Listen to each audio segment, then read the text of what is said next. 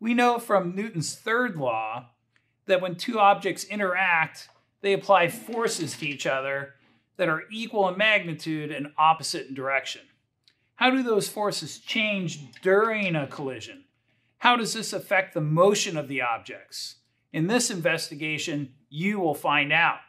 This is impulse and change in velocity. In case you haven't learned this yet, one of the main goals of driving a car is to avoid having a collision. Unfortunately, this isn't always possible.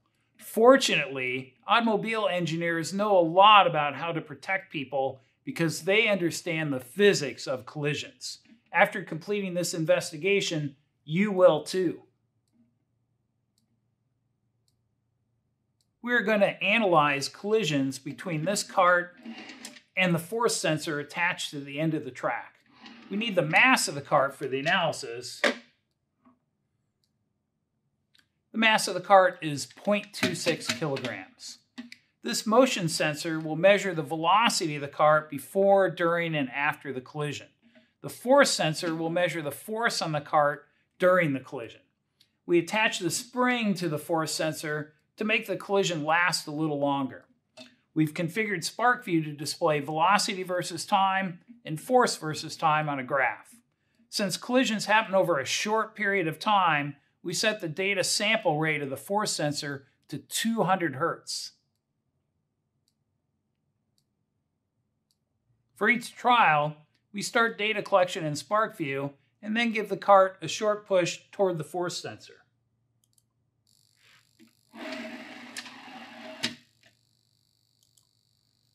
We can see where the collision occurred on the velocity graph and the force graph. On the velocity graph, the velocity changes from positive to negative during the collision. We can measure the velocity just before and just after the collision to find the change in velocity. Since the motion sensor measures moving away from it as positive, the velocity changes again from positive to negative during the collision. I just use the coordinate tool. And so just before the collision, the velocity was 0.7 meters per second. And just afterwards, it's negative 0.67. And so the change in velocity is going to be negative. The change in velocity would be the final velocity, negative 0.67, minus positive 0.7. And so I get 1.37 for the change in velocity, but it'd be a negative change. On the force graph, the area under the curve is known as the impulse. To find the impulse, we need to measure the area under only the part of the graph where the collision occurred. So it might help to expand that out, and then we can use the selection tool to just select the part of the graph where the collision occurs. You can see it matches where the velocity changes to. And then we select statistics and now area. And so that comes out to 0.36. Notice the impulse is positive. The coordinate system used by the force sensor is opposite that used by the motion sensor. There are multiple ways to handle this. The change in velocity and the impulse are the same in the same direction and must have the same sign though. So you can make them both negative or make them both positive. Since it might be easier to deal with positive numbers, the lab handout suggests you make them both positive. We need to collect data for 4 to 5 more trials that have a variety of initial velocities of the cart. I'm going to gradually change the push I give it, monitoring the values of the initial velocity as I go. Once we have at least 5 trials with a variety of initial velocities, we can start the analysis.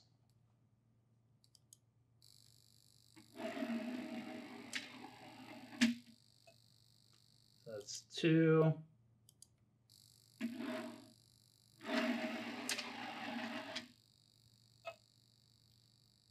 3.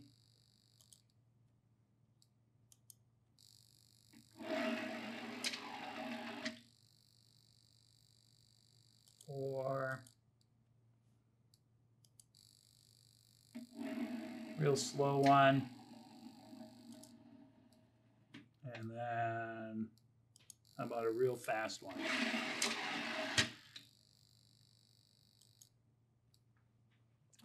There. Now we have enough data to analyze. So let's check out our data. We have 6 collisions to analyze. So here's the last one, run 6. You can see where the collision occurred from the force graph, and you can see the velocity changing from a positive to a negative, but their values, their magnitudes are very similar. So that's what I'm looking for a good run. And run 5, expand that. That looks pretty good. That was a really fast one. And run 4. Sometimes it helps to zoom in on just the collision part so you can see what's going on. That looks pretty good. Here's the velocity going in, velocity going out. These spikes here are my hand when I put my hand in the way to push it, and when I put my hand here to catch it again. So you have to keep your hand out of the way during the collision. And then run 3. Uh-oh. Looks like I didn't keep my hand out of the way there. And we know that because here's where the collision was. This looks like the velocity afterwards, something like negative 0.6, but beforehand it's above 4. So that was my hand in the way. So you can ignore, we only need 5 trials for the lab, so you can ignore run 3, or we could go in and delete it. Let's check run 2 first before we do anything. And run 2, that looks good.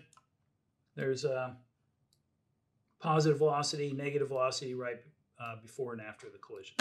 So to delete a run, I can go down here to the tools and say manage run. And I can delete the last one, delete all the runs. We want to choose a run to delete. And that was run number 3. And so I delete it. And you can still tell it was there, 1, 2, and then it doesn't show up, but that'll help you with the analysis if that run isn't there. Now you can make a graph using the change in velocity and impulse data. The lab handout will assist you. Using your graph, you'll discover the equation that relates the change in velocity to the impulse. You'll use your equation to answer questions about the lab and about new situations. Perhaps someday, you will use your equation to make cars safer, saving lives. That is the power of physics and engineering.